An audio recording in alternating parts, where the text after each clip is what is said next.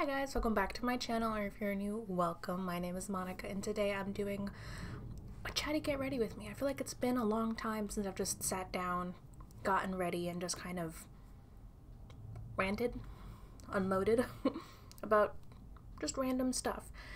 I know people really do like these longer videos. I personally love get ready with me's because when I'm getting ready like early in the morning for work, I love putting one on and then just doing my makeup along with them. That being said, this is going to be a longer type video, just me kind of talking about whatever pops into my head.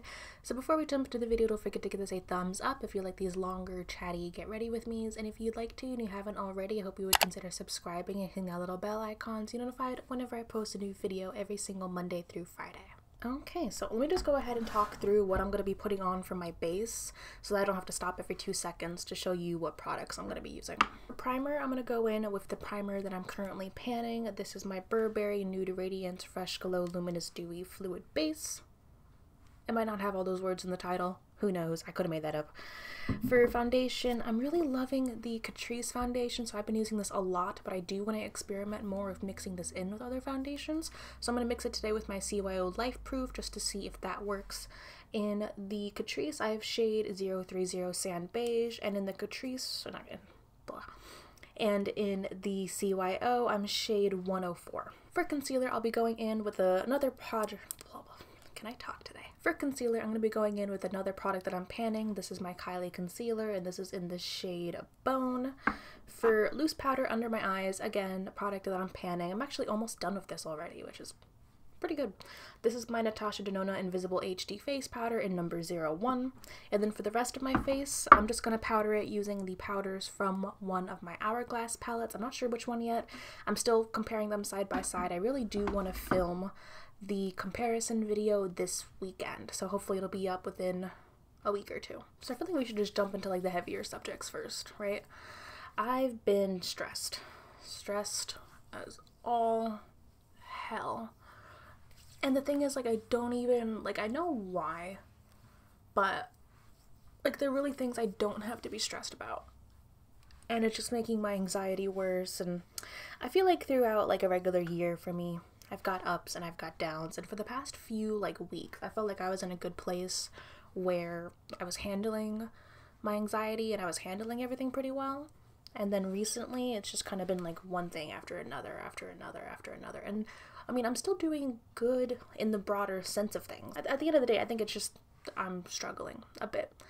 And I know I eventually always make it out of these like little ruts. It's not even really a rut. It's just like an inconvenience. I feel like it's taking me a little bit longer to get out of it than I normally take. So let's see. The first thing that's kind of stressing me out is apartment hunting. My boyfriend and I have been looking for apartments for a long time, and for the most part it's really discouraging because we live not too far from New York City. Oh, don't drop it. We live not too far from New York City. I work right outside the city, so it's difficult finding affordable places to begin with.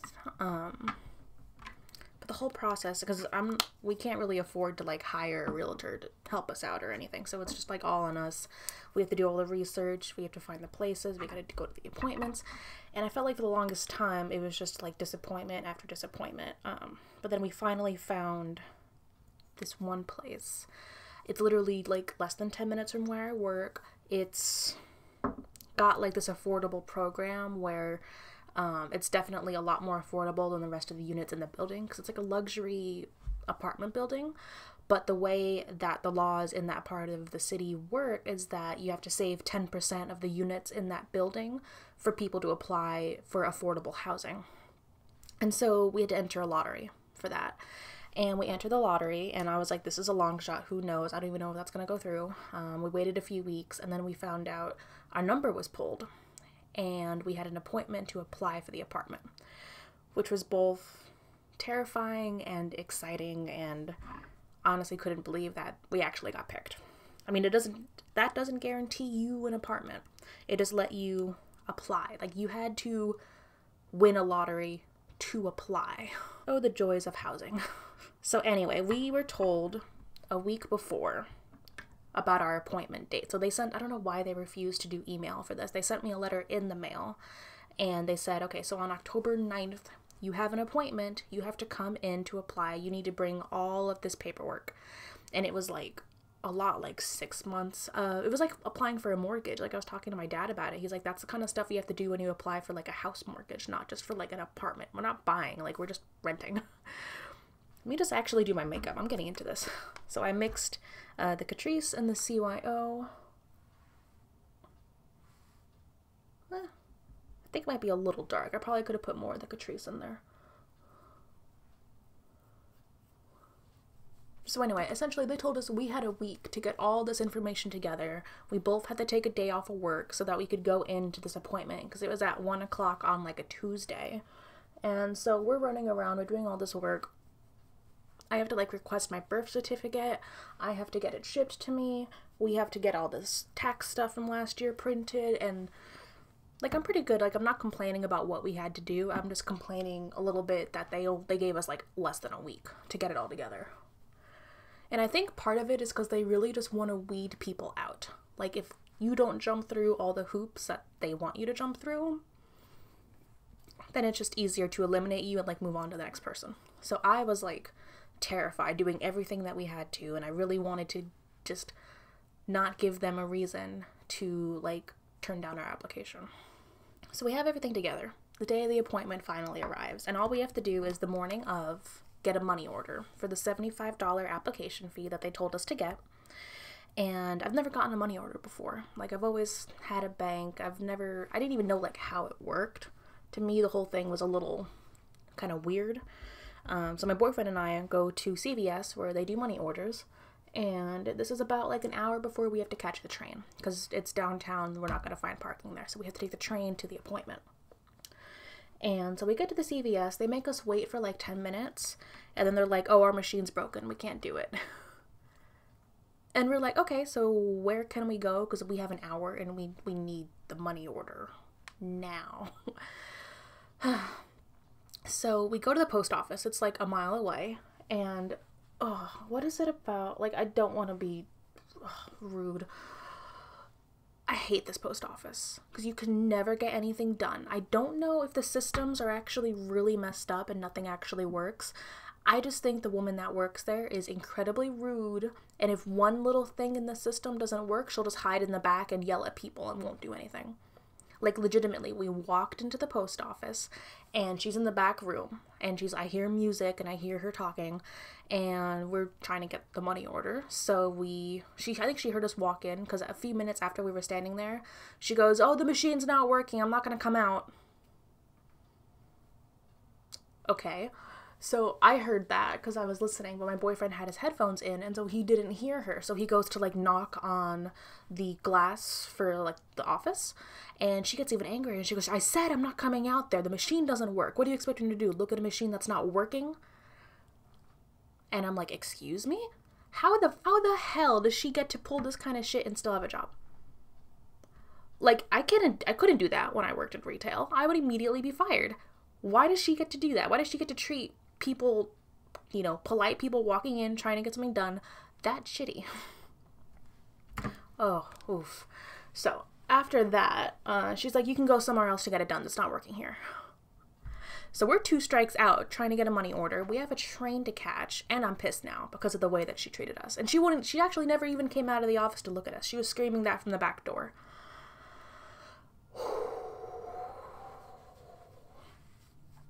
I had to blend for a bit. I was getting a bit heated about that.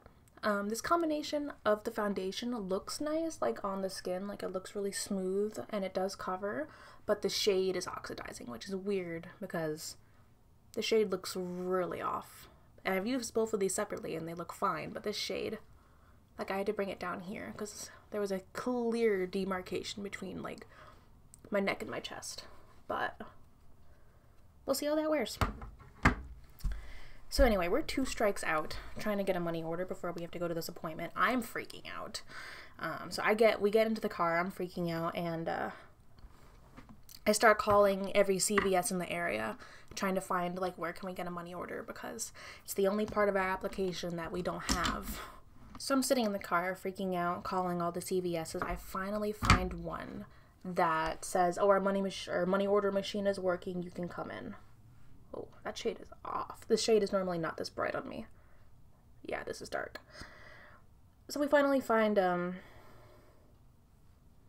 CVS. We speed over. We get the money order. Thank God it worked.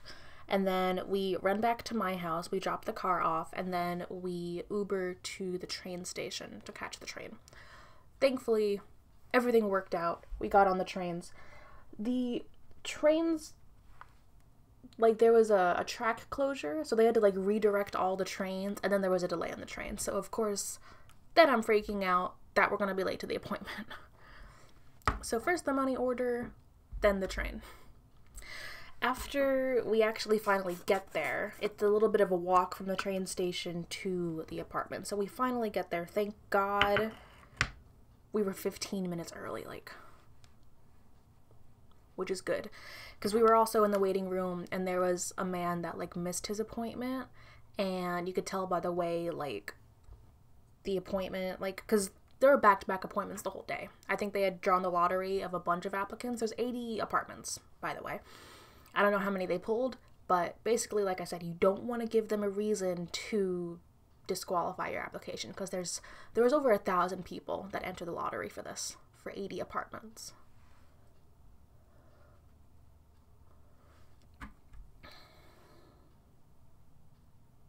So we're finally there. Our appointment's here. We go through all the paperwork. It's a lot of signing things. It's a lot of looking things over. We hand everything over. I already made copies. I had all of our information. I had a binder. We were good.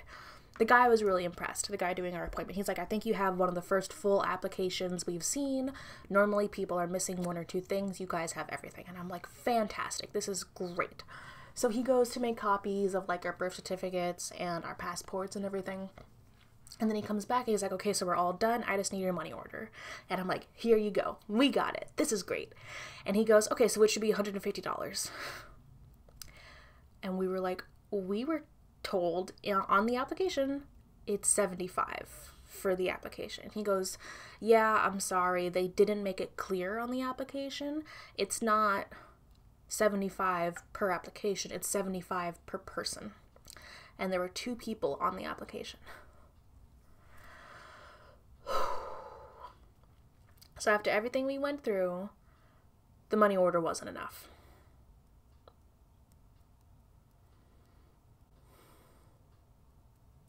They're like, if you can get us the money order by the end of the day, your application is still done. And we're like, whoa, okay. It is now 2 o'clock. We're downtown. We are now running around trying to find another CVS, but also we need to find an ATM because you can only do a money order with cash. So we had to take out $75 in cash and get a money order by 4 o'clock. And it was kind of a part of town that we really haven't been to that often. Like, I take the train past it all the time, but I'm not walking around the neighborhood. So I'm freaking out again after everything that we've just been through. And I'm using the 2 face powders from the Unlocked palette from Hourglass. Just a set. So we're walking around freaking out. We finally find out that in the mall across the street, so this is like half an hour, 45 minutes later, we were walking around everywhere, couldn't find anything. We finally find a CVS that has both an ATM and a money order machine. Fantastic. We get that done, we run back, we see the guy that did our interview, we pass it off, and that's that. And that was it. Now we just have to wait. They said it could take weeks, and that so far no one's been accepted yet. So that was something really stressful that happened. I think it was now almost 2 weeks ago. And now I'm just stressed out, like, are we gonna get it? Did we do all that work just to, like, throw $150 down the drain to not even get an apartment? Like, so that's part 1 of kind of what's running through my brain now. So the next thing weighing on my mind has just been work. Work's been really busy, but this past week has just been insane. And the busyness there combined with the fact that my boss flew in, so my boss is based out of Ohio, and I'm based here on the East Coast. right outside of New York. We really didn't know why she was flying in, because normally you only fly in if it's like a year-end review or something. I've only been with the company like less than 6 months, so it's not my 6-month review or my 1-year review. So we were kind of like, why is she coming in? And I found out when she was here that, I work in publishing, and we've got contracts with certain companies and associations to do publishing for them. Due to a decision from higher ups, I'm trying to be very vague here, but due to a decision made by higher ups in the company to change some systems, we're having issues with the contract. And this contract is worth $20 million. It's a lot of money. And so me and my boss, we're kind of on like the lower end where we deal with the company every day. We have meetings with them every week. We help with like some customer issues, like printing, getting orders in, like small things like that. And we've been having issues with this new system since I started. And it wasn't until the company was kind of threatening like legal action, like breach of contract action, because we couldn't print the books that they wanted like on time. But it wasn't until now, this has been happening since I started, it wasn't until now that higher ups in our company were getting involved. And there was a huge meeting that they put together just about this company in my office, which is why my boss had to fly in. So real quick, I'm going to take my bronzer, blush, and highlight all from the Hourglass palette. I love this palette so much. And then for my contour, I'm just going to go back into my tried and true Smashbox palette and just take the contour shade right there. So anyway, she's really stressed coming into this, I'm sure. Like just going into a meeting that big, you know, it's stressful. And I had my like one-on-one meeting with her the day before yesterday. She flew in on Tuesday, left last night. So I had my one-on-one meeting with her, and normally, like, I know how my boss normally acts. I've met her in person before. I had to fly out to Ohio for my training when I first started. And like 99% of the time, like, she's fairly bubbly. She's always down to business, but friendly. She was just stressed, and she was not having it. And so our meeting was a little stilted, but it was good because I was on top of all of my work, and it was kind of just more of an update for her. But by the end of the meeting, I was like, ooh, I hope I'm like fine in this situation, but I'm on top of my work. There's no reason for me to be worried. This is all above me. It's above my pay grade.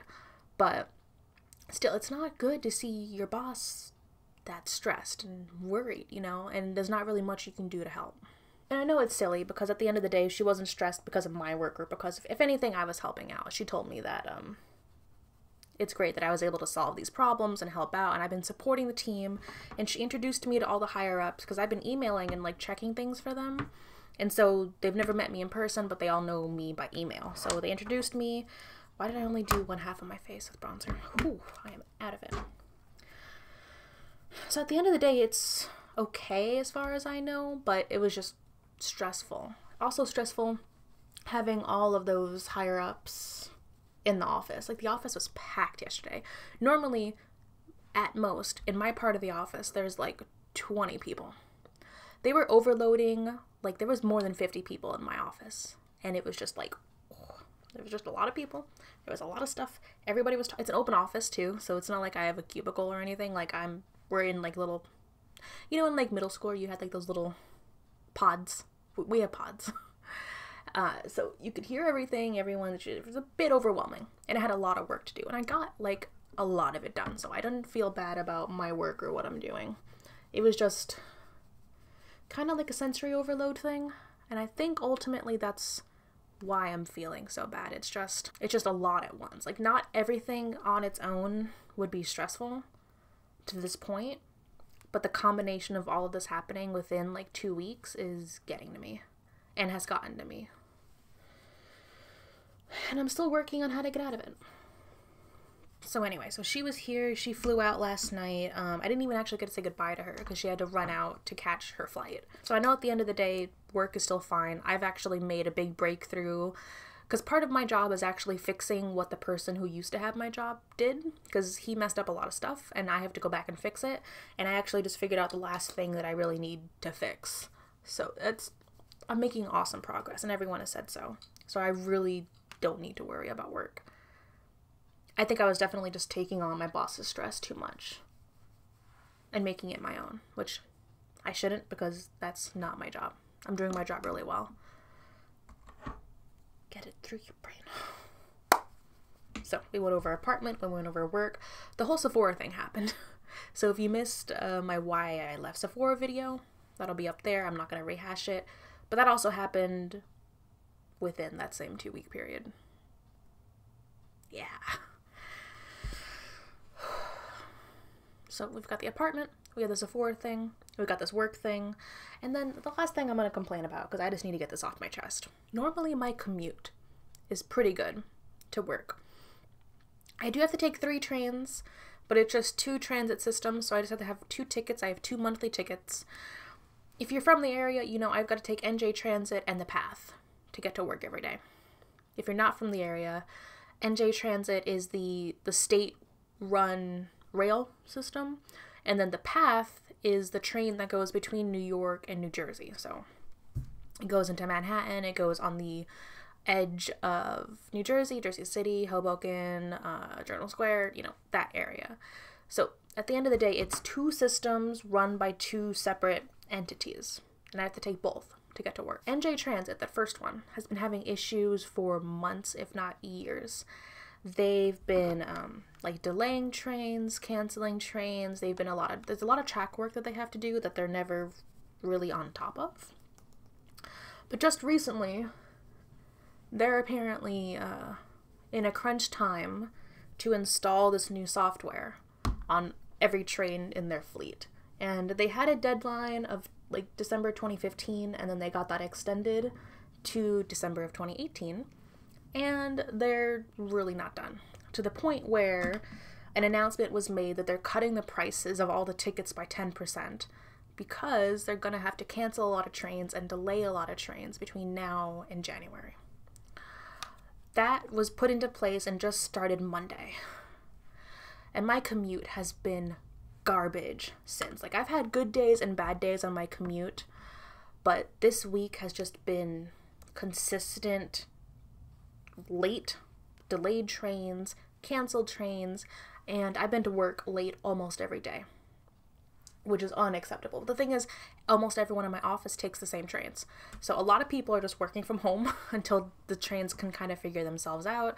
A lot of people are just coming in late and staying later. So I'm not getting in trouble for being late. This is a wide known issue, and a lot of people are dealing with it. So thank God, like, my office is understanding of that.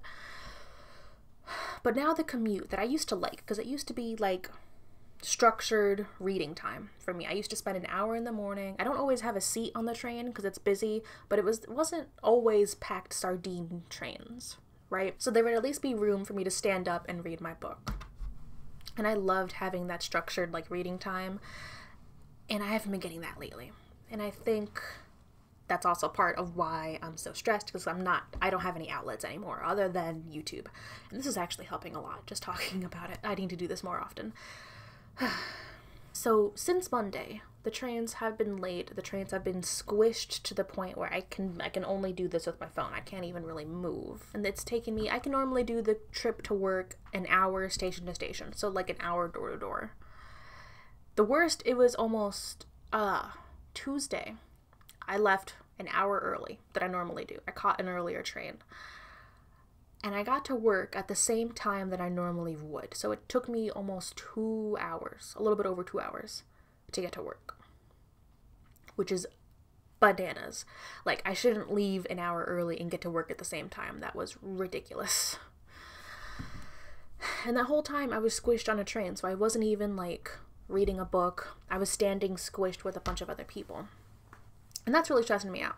Like, I'm really hoping, like, it's just the first week and people are getting used to the new train schedule and everything. I'm really hoping that it gets better, because it's just been, like, the whole week has been trash for the commute. Today I'm filming this on a Thursday. I'm working from home today. I've had a stressful week, and I said, you know what, my boss was here, she just flew home, she's not really going to be in the office for the morning, I'm going to ask to work from home. And she was like, yeah, sure, go for it. So I'll be going into the office on Friday, and I'll be staying here and working Thursday. And I'm really hoping that less people are just taking the train on Fridays, because a lot less people go into the office on Fridays. I don't know. So the commute's been getting to me, and I think the the reason I'm being so stressed is because I'm getting like a little bit of everything from every direction. It's like the apartment, and it's me and my boyfriend, and it's work, and it's the commute, and I live in a family of extroverts. So when I come home, it's my grandma and my brother here with me. And they need to be around people. They need to talk. They need to do this. They need to do that. But after a day of freaking out about the apartment, of getting ready for work, going to work, getting squished in the train, spending a day surrounded by people and stress, doing the same thing on the train back home, and then coming home, all I want to do is sit by myself in a quiet room and have my dinner and just have a little bit of time to myself. And that really doesn't happen. I mean, I understand extroverts and how they like to be around people. I can't do that. I haven't had any time to myself in weeks. And I think I need some time to myself, is what I'm realizing. I need to spend a day, get out of the house, go somewhere, do something. I need time to recharge, is what it is. I think that's a good idea. I think I'm going to do that. I'm going to try to plan a day and just do something for me. Well, now that we spent 20 minutes ranting, let me throw my highlighter on.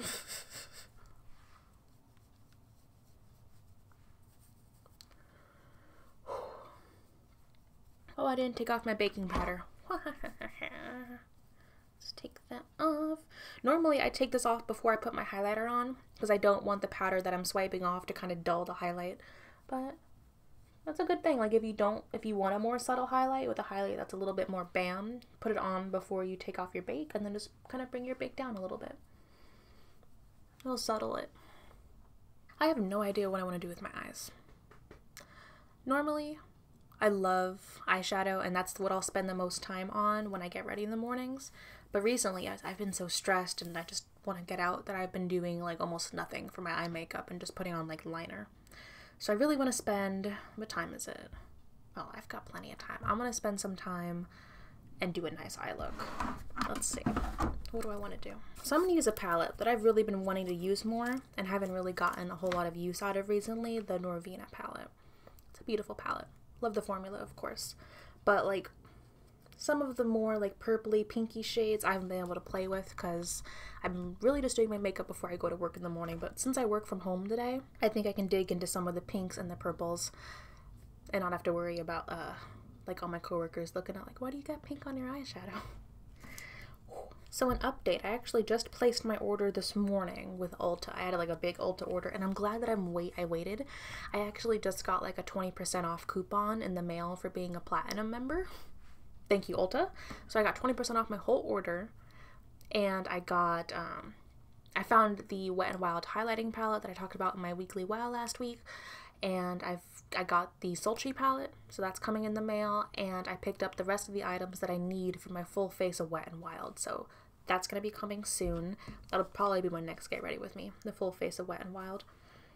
So let me just go ahead and take the base shade real quick. Oh, you know what? It would help if you primed first. My head... Where is my head this morning? Oh my god, Monica. I'm using my Urban Decay Primer Potion to prime.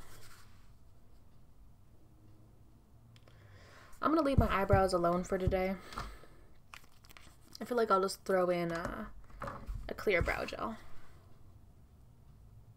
Okay, now that I'm primed, I'm gonna jump in with the shade Base.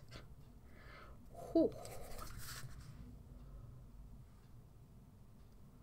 I'm going to go ahead and throw in some clear brow gel on my brows just to kind of keep them in line.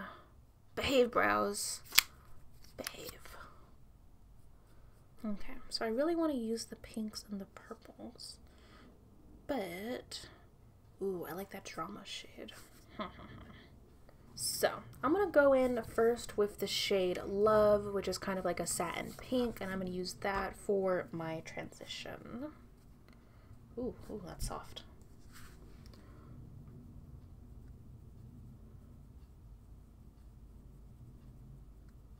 Pretty. I'm liking that. Okay. Next, I really want to go in with Soul, this like purpley kind of color. I don't want to bring it up as high as I brought Love, but I'm going to use that same brush and just kind of, ooh, it made my brush look so pretty. Let's look at how pretty that gradient is on the brush. Brush appreciation. Kind of keep this a lot lower.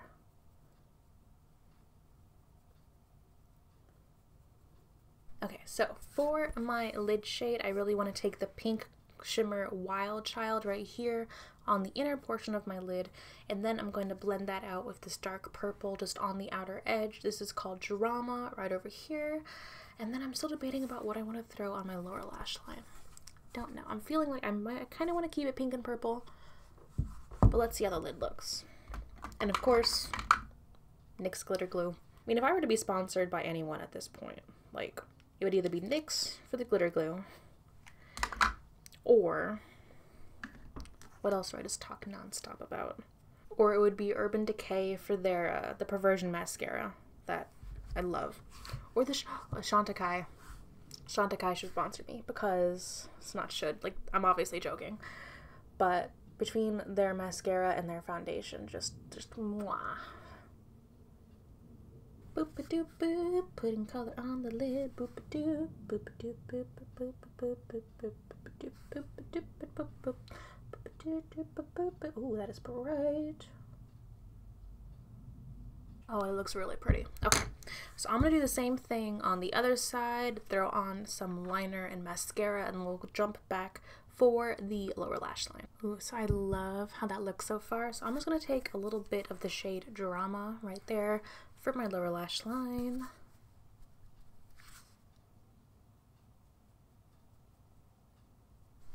Oh, that looks so nice. Okay, now for my inner corner, what do I want to go with? I think I'm going to take Dreamer, just kind of like this vanilla shade right here. Just, let me get the mirror, Monica, that might help.